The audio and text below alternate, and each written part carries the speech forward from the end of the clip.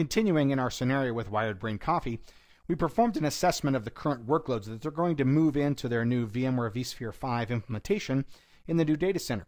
They have 500 workloads they want to run, and they're looking for 15% per year for 3 years in terms of growth. Based on the assessment, we determined that the workloads are going to require 468 gigahertz of CPU capacity and 714 gigabytes of RAM. On the storage side, these workloads are going to generate, on average, 57 IOPS, and the read-write split is going to be 62% read, 38% write. Total storage capacity based on the assessment is 48 gigs, and average network utilization for each workload is averaging around 75 megabits per second. Now, based on this information, let's look through a few more examples and calculations of how we can use this to begin to craft a VMware vSphere design for Wired Brain Coffee.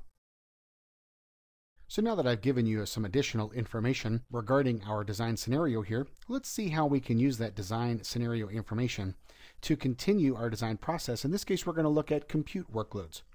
Now, I've specified here that we're going to use servers with 16 cores, 2.2 gigahertz per core, 96 gigs of RAM. And how many servers would be required in that case? Well, we know that the logical compute design has pretty much already been given to us. That logical compute design was provided at 468 gigahertz of CPU power, right? And 714 gigabytes of RAM. So using that information, how can we then proceed with calculating what our physical storage design is going to look like?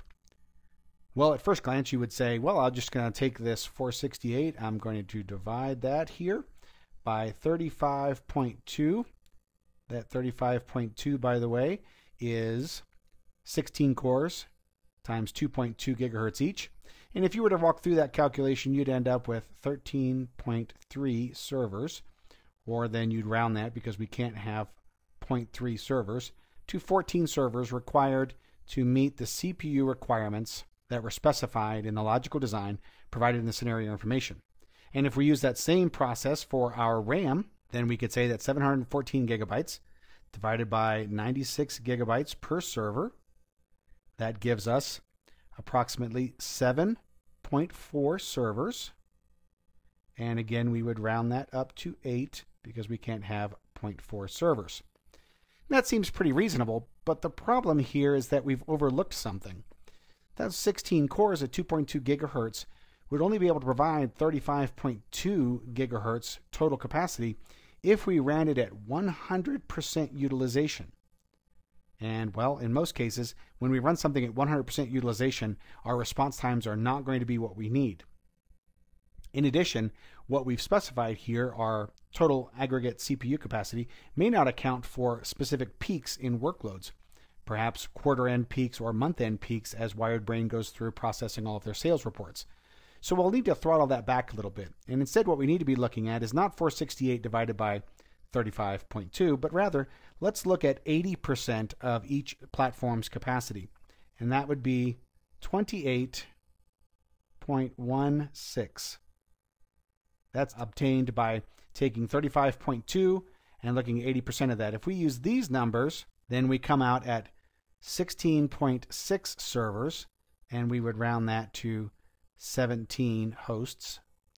Similarly, if we look at 80% memory utilization, we won't be dividing by 96. Instead, we'll be dividing by 76.8, which gives us approximately 9.3 hosts.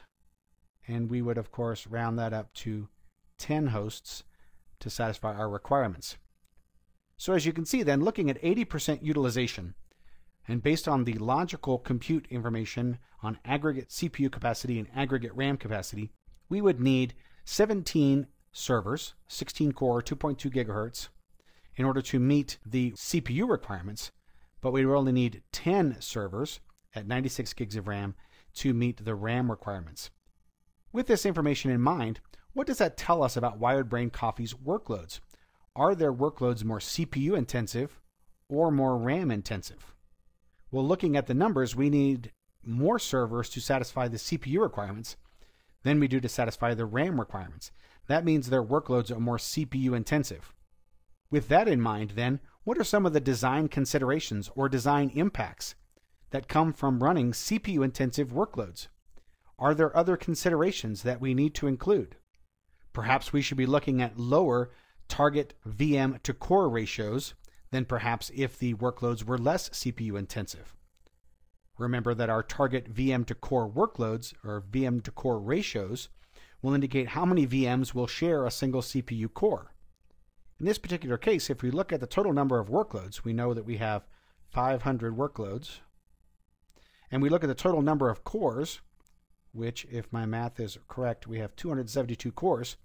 Our target VM to core ratio is already at 1.8. So we already have a pretty low target VM to core ratio, and perhaps that'll be sufficient. As we add workloads to here, we'll have to watch whether these workloads are CPU intensive as well, and if that's the case, we may have to grow the environment more quickly than we would otherwise. Adding less CPU intensive workloads to this environment may be easier to do. If we had found that the workloads were more RAM intensive, then we would have to take into considerations on whether or not we were going to use memory overcommit. Were we going to actually allocate more than 96 gigs of RAM per host to VMs running on that host and allow vSphere's underlying memory management technologies like idle page reclamation and transparent page sharing to allow us to manage that overcommitment?